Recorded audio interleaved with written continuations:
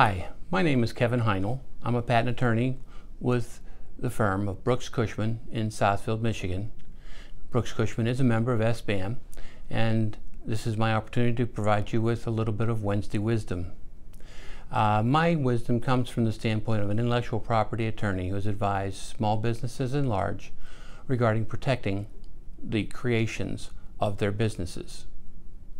My first piece of advice is to be sure that you have an agreement with all employees who might be involved in developing software, creating original works, or making inventions.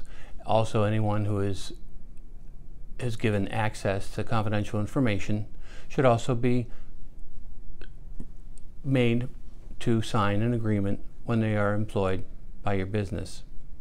It's also important to review purchase orders and other purchase documentation for provisions relating to intellectual property that can greatly affect your rights.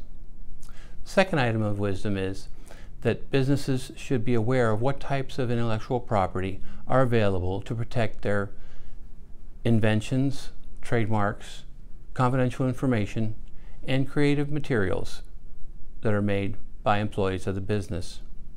Almost every business has a name.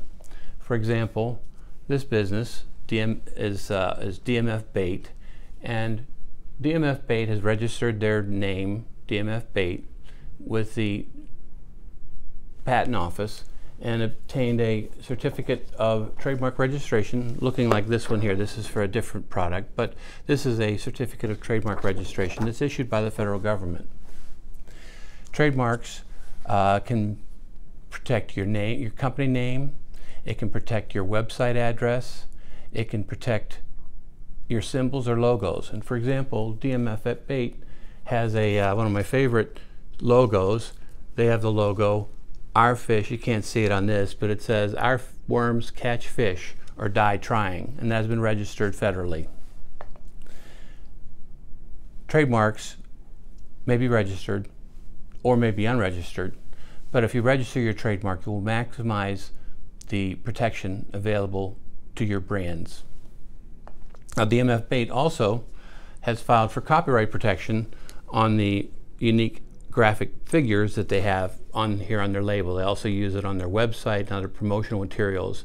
And this graphic shows a worm holding a fish, and it's very fanciful and is part of their way to protect their business and their creations, including copyrights. This is a certificate of copyright registration. This is issued by the Library of Congress, and it maximizes your rights to your creative works. Copyrights can cover a wide variety of intellectual property, including they can protect your software, literary works, music and lyrics, sound recordings, graphic works, photographs, audiovisual works, etc. I may have left a couple of out there. Architecture is another type of work that can be protected by copyright. Copyrights protect the creative expression of an idea, but they do not protect the idea itself.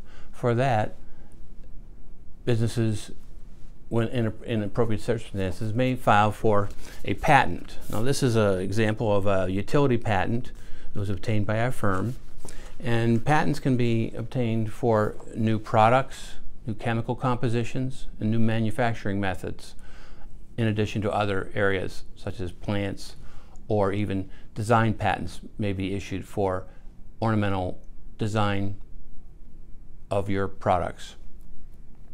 Finally, trade secrets may be used to protect new product developments. However, trade secret protection only lasts as long as the information can be kept secret. Many times when a product is sold, the secrets are inherently disclosed, and you would have no more protection for that idea. Our firm has published a primer that provides additional details regarding patents, copyrights, trademarks, trade secrets, etc. And if you would like to receive a copy of our primer, just call me, Kevin Heinl, at Brooks Cushman, or visit our website, brookscushman.com.